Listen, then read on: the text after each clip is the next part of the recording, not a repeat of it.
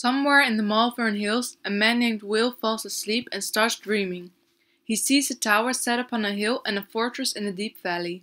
Between these symbols of heaven and hell is a fair field full of folk, representing the world of mankind. Holy Church visits Will and tells him about the Tower of Truth and discusses truth more generally. Holy Church does not explain the nature of falseness to Will. Instead, she shows him the story of Lady Mead. While telling, she wants Will to search for truth. Will sees Lady Mead and finds out about her planned marriage to False. Lady Mead travels with her companionship to the royal court in London. The king banishes Mead's companions, and even though Mead has acted foolishly as well, the king proposes she marries Conscience instead. But he rejects her. Conscience and Lady Mead have a discussion on Mead's nature. He speaks of a time when reason, not Mead, shall reign on earth.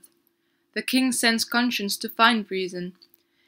Although Conscience wins the discussion, he and Reason do convince the king not to let Mead get married to False. It is unknown who the king finally chooses to marry Lady Mead, because Will wakes up.